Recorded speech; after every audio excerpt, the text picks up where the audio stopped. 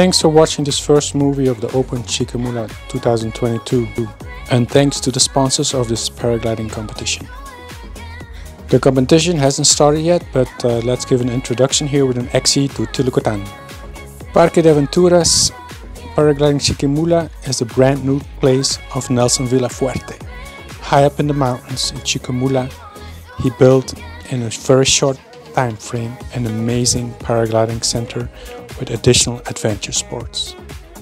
A very nice takeoff, synthetic, with an infinity pool, full service restaurant and several apartments to stay at.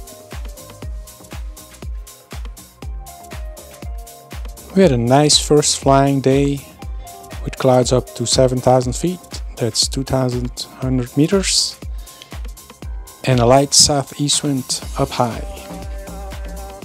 The valley is pretty dry and has many thermals. It's easy to get low safe and to get up again. There's also many birds that will show you where the best thermals are. And of course nice clouds that indicate you where the thermal is. So this is my first flying day and I decided to land in the stadium of Teculutan. It's in the middle of town and has nice short-cut grass.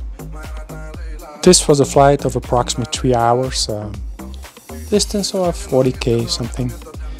And yeah, first day, a little bit tired. Happy to land here.